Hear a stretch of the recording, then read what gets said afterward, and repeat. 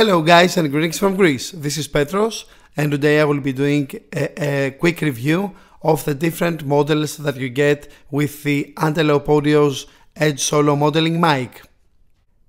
For the beginning, I'm using the mic as a simple large diaphragm condenser mic, and this is how it sounds.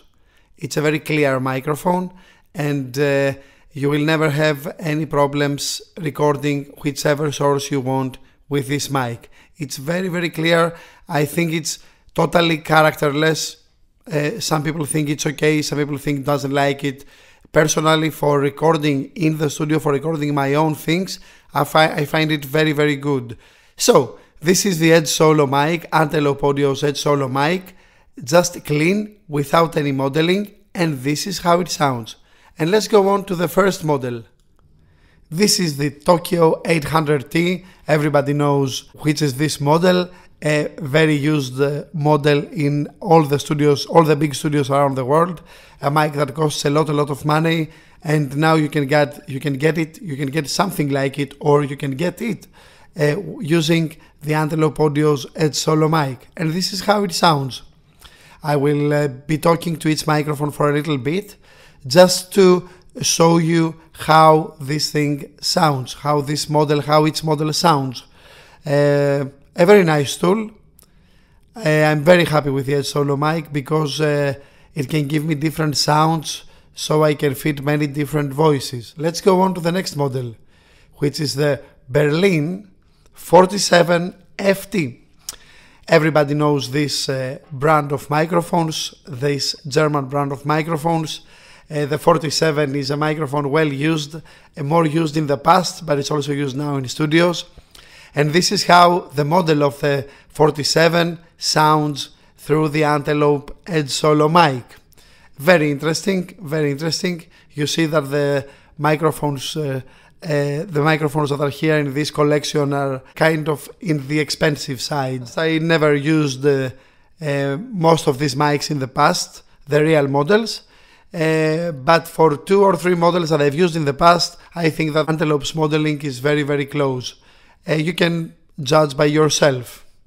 Let's go on to the next mic, which is the Berlin again. You know what Berlin means? The Berlin 67. It's a microphone used totally everywhere. There are vintage versions, there are new versions of this mic. When you see it, you just don't ask for anything else. This mic is enough by itself to capture voices, acoustic instruments, pianos, whatever. This is how it sounds through the Antelope Audio's Edge Solo model. This is the Berlin 67. Let's go on to the next model. The next model will be the Berlin again, 87. You see, the differences are not so obvious, they are very subtle, but this is also true with real microphones. If you got here a 67 and an 87, the difference would not be that big, the difference would not be that flashy, and I like this from Antelope. I would not like them to create big differences between microphones just to show that they've done something. They've done what they should have done, and this is it. These are the differences. The differences are subtle. Let's go to the next model, which is the Berlin 103. Again, a very popular mic, a little bit cheaper, used in many of the new home studios. A very nice mic, a mic that doesn't need many things to say about it. And this is very good that Antelope Audio brought this mic to us with the Antelope Edge Solo modeling mic. And let's go on to the next model. The next model is the Berlin again, 49T. Very nice tube, expensive microphone. A great microphone for many things, for tracking vocals, for tracking acoustic guitars. Very warm, very nice. This is how it sounds through Antelope Audio's modeling. And it's great, it's fantastic. I like it. And let's go on to the next mic, which is the Berlin 57. Again, a famous mic from Berlin's, I will not say the real name, collection. And it came to us through Antelope Audio's Edge Solo modeling mic. I had the chance to use this microphone once.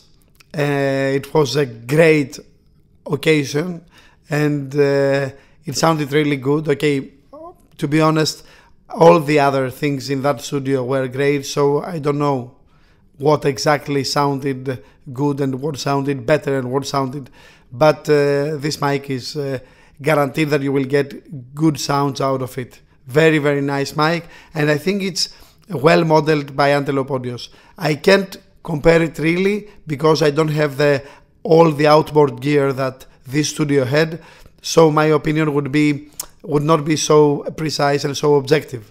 And let's go on to the next mic. Next mic, the Vienna 12. Great, it's fantastic, it's a great mic. It's a very expensive mic too, from another company, Austrian this time. You know which mic it is. It's a fantastic mic used in many studios. It's great and it's cool, totally cool looking too. This is how it sounds through Antelope Audio's Edge Solo modeling. And let's go on to the next mic, which is the Vienna again. Everybody knows which company Vienna is. 414. You know what the 414 is. It's used everywhere for recording acoustic instruments, for recording voices. I've seen it mostly for acoustic instruments. Many times used as a pair with another one, and it's a great mic. Obviously, you cannot get all the polar patterns of this microphone with the Edge Solo, as we have only one diaphragm here, so you get only the cardioid one. But I think it's very good, and I think it's a microphone I used in the past, so I know that it's very close to the original. The Antelope Edge Solo modeling on this mic is pretty close to the original. Let's go on to the next mic.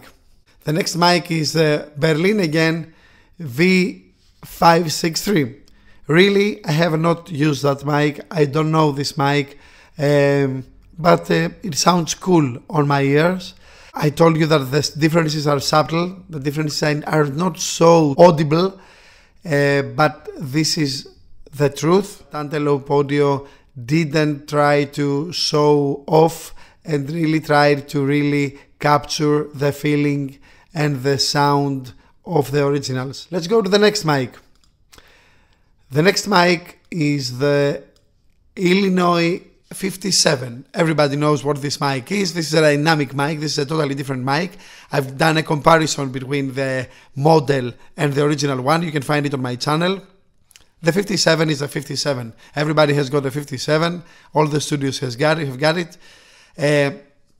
You can use it in everything, on everything. This is how it sounds through Antelope's modeling. And let's go on to the next mic. The next mic is the Illinois 7B. You know what is the Illinois, you know this mic. Mic used by all the podcasters earlier and now used also by singers in many occasions. I see it. Many people sing through it. Very nice dynamic mic. Needs a lot of power, needs a lot of gain through the preamps, and so you have to take care of this if you buy this. Some of you, depending on your audio interface, might want to buy some cloud lifter or something to bring the gain up. But with Antelope Audio's Edge Solo modeling, you don't need that. You've got the 7B without cloud lifters, without taking your gain up to the skies, and you just use it. Let's go on to the next mic. The next mic is the Minnesota 20. We're going to another company. This is also a very nice podcasting mic, used by many people. I see it many times on YouTube videos. A great mic. I've never used it. I don't know. I'm not interested in this type of mics. They don't mean something for me. But a mic that I see in many mic lockers, and of course it's a mic. It's a good mic. Let's go on to the next mic, which is the Vienna 112. This is another type of mic totally. Everybody knows this mic too. It's a 112. It is used mainly for kick drums, but many people use it also for other instruments. But it's magical on the kick drums. I heard it in the past. I've heard it. Unfortunately, I don't have any kick drums here. I tried it on a cajon. Let's go on to the next mic. This is the Berlin K86. Here the change is very, very obvious, especially after the 112, which is a totally different mic. Very nice mic from the German company and very nicely modeled by Antelope Audio. This is the Antelope Edge Solo mic modeling the K86 from the German company. And let's go on to the next mic. The next mic is again a mic from Berlin. This is the 47 tube mic from Berlin, from the German company. I hope you're gonna enjoy it. I don't know the differences. I have never tried the original, but this is how the Antelope's model sounds. And I hope you will find that it is close to the original. And let's go on to the next mic. The next mic is the Berlin again, the German company M251. I had never used this microphone too. I see many copies of this mic from many big companies try to make a mic like this. It's a very nice mic. It sounds very good to my ears. The difference is again subtle, but I find it very good. And you know what? As I said before, I don't want. Of course, I would love to, but I'm not expecting all the mics to be 100% as the originals.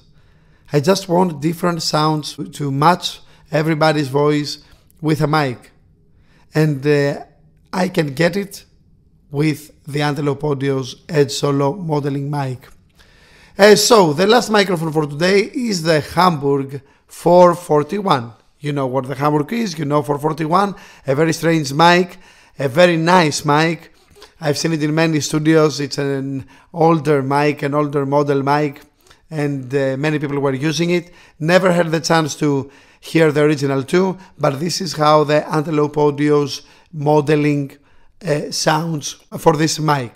I hope it is close, of course. I don't know if it is or not. You can tell me. For me, it's another timbre for my studio. It's another mic from my studio. I don't have one mic, the Antelope Audio's mic. I've got many real mics here with no models, from Rode, from Bayer Dynamic, from TC Helicon, from AKG, from MXL. But here I've got also 18 microphones. I consider that I have 18 microphones plus. It is an equalizer curve, of course. It's not a real mic, but it is a different sound to my ears, and there is a different use for this mic. And I will go back to the Edge Solo with no models applied, so as to, yes, and this is the Edge Solo with no models applied, and this is it, guys. This was my review of the Edge Solo modeling mic from Antelope Audio. These are all the available models. I hope they can put on a later upgrade maybe some more models. Maybe they can do it 25. It would be a very nice thing for Antelope to do. It's great.